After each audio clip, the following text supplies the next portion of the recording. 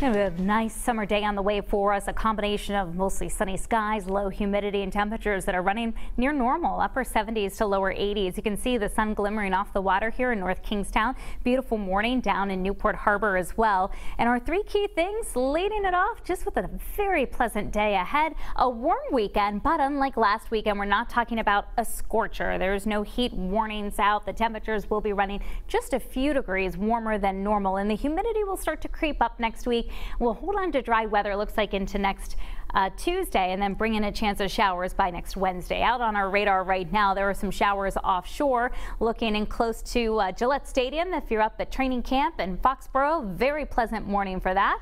Let's widen the view back out and show you where the cloud cover that came through during the late night hours has now been exiting off the eastern part of Massachusetts. Cape and Island's going to be brightening up here shortly. High pressure is in control, not just here, but all across the eastern United States with that front offshore. We've had a very comfortable morning. In fact, places like Charleston, South Carolina, with a record tying low temperature of 68 degrees. Now, we fell into the low and mid 60s, even had some upper 50s in southern New England, but it's not unusual for us to see those numbers. Right now, we're back to 73 degrees in Smithfield. Cumberland's at 67, and the temperatures in Westerly have climbed back up close to 70 degrees. That's where we are in Tiverton.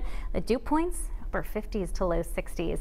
So through the rest of the morning, we're going to see those temperatures climbing through the 70s, almost to 80 by the end of the 10 o'clock hour. In the afternoon, lower 80s, Smithfield and Providence, about 80 in New Bedford, upper 70s, Newport will be in the 70s on Block Island. Beautiful day there. And we're in the mid to upper 70s as late as 7 o'clock in the evening in our inland communities, cooling to the lower 70s.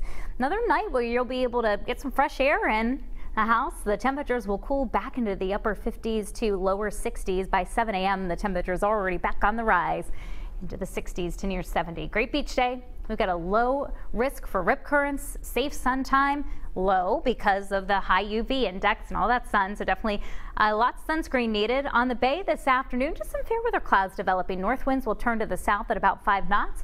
Low tide about an hour and a half ago, and a high tide 2:30 in the afternoon.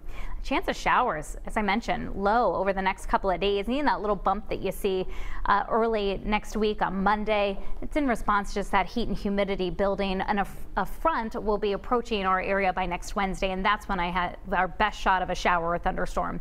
The temperatures mentioned trending warmer. By tomorrow, we're into the middle 80s. That happens another day under mostly sunny skies. Looking quiet for any Friday night plans you may have, falling from the 80s back into the 70s. Saturday's high near 85 degrees, and again, the humidity is still not bad on Saturday, so that afternoon heat index much lower than it was over the weekend when we were tracking last weekend, that heat index of up to 110. On Sunday, mid-80s inland, beaches this weekend right around 80 degrees. Governor's Bay Day happening Sunday, so you get that free parking at state beaches.